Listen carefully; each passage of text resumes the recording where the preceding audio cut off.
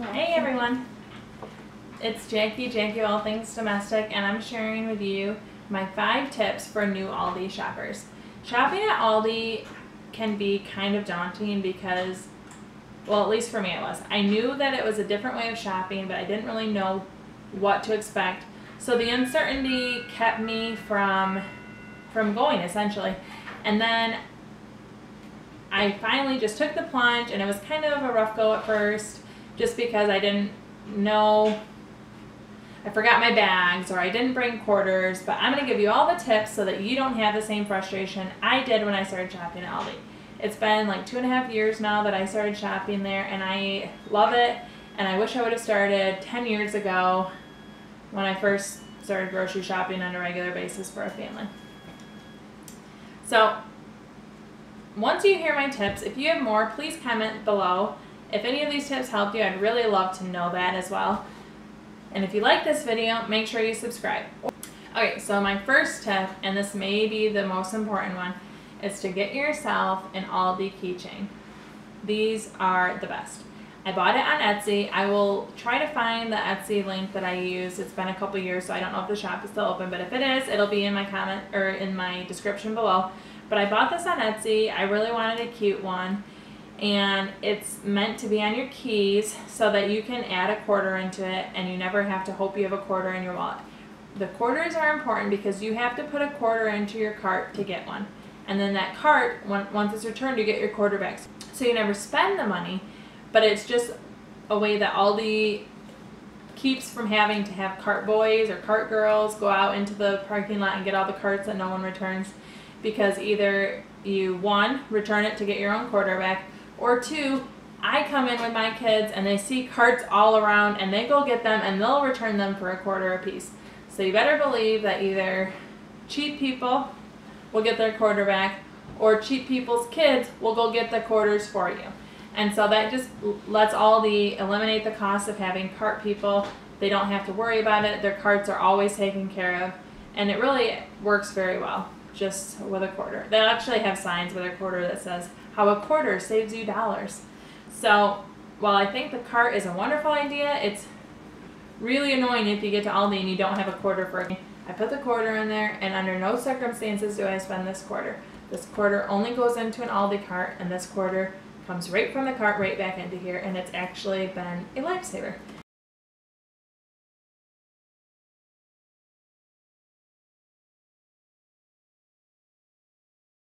Next tip, get yourself a bag stash. This is a 31 large utility tote, I believe. I use this bag to, 1, hold all my other bags in it, but 2, it holds all of my dried goods. My boxes of cereal, our peanut butter, coffee, anything that I get at Aldi that's dried and doesn't go in the fridge or the freezer, it just holds in here. And these 31 totes, I think, are really a well-made company, so the straps don't fall off. It's really going to hold up to the weight. I've had really good luck with them. I'm actually hoping to find another one secondhand. I don't want to pay full price for one, but I got this years ago helping a coworker have a party, and I've actually really enjoyed it. So I totally recommend getting yourself a large tote like this. It's been beat up. I've been using it, like I said, at Aldi every single week, at least once a week for 2.5 years, and it has held up. It's like my number one bag that number one bag that I use.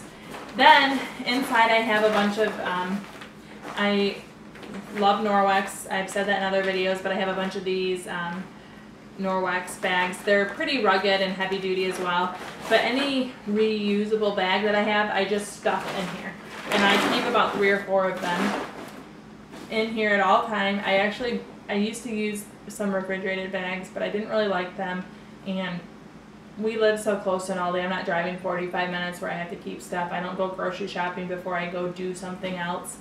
I come home and I take care of my groceries. So a refrigerated bag for me wasn't a benefit. But I keep 1 large utility tote stuffed with a bunch of bags, and I have it in my van at all times.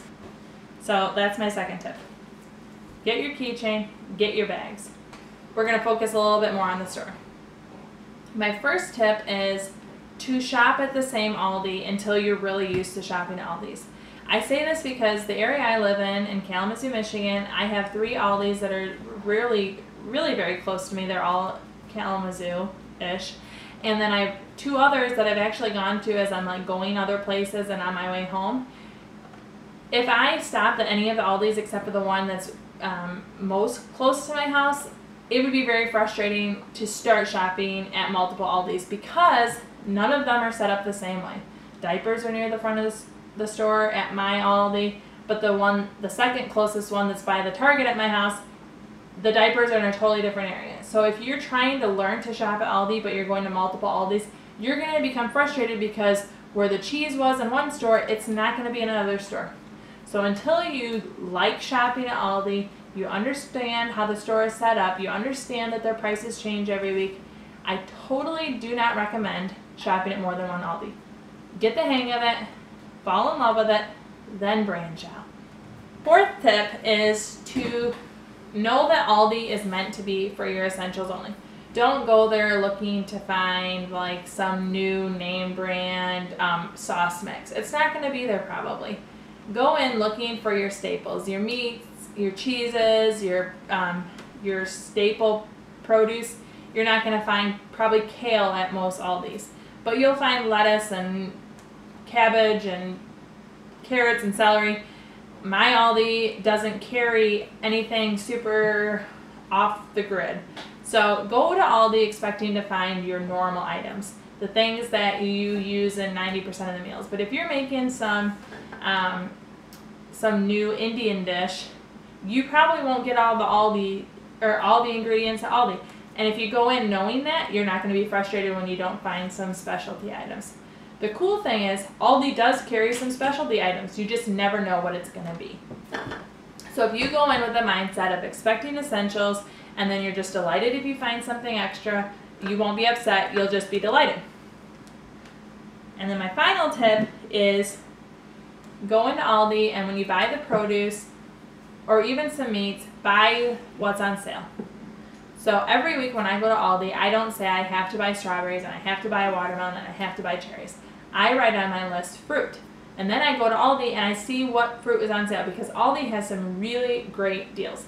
For instance, I bought 6 pounds of red grapes today at Aldi, and it was like $5.80.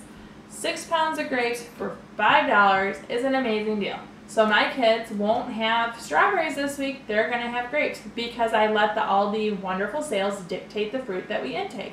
And I feel like that's just something that's really important through budgeting, is to let the sales kind of dictate your meals. You can still get very creative with sales, but I don't go to Aldi to buy the fruit that I want. I let the fruit that's on sale be the fruit that I eat. I hope that makes sense. I do the same with vegetables and even with meat. And I'll give you an example with the meat. So for instance, I wasn't going to buy chicken this week, but this pack of chicken at Aldi had a $2 off sticker. Look for these red stickers. They're on more than just meat. I've seen them on baked items too.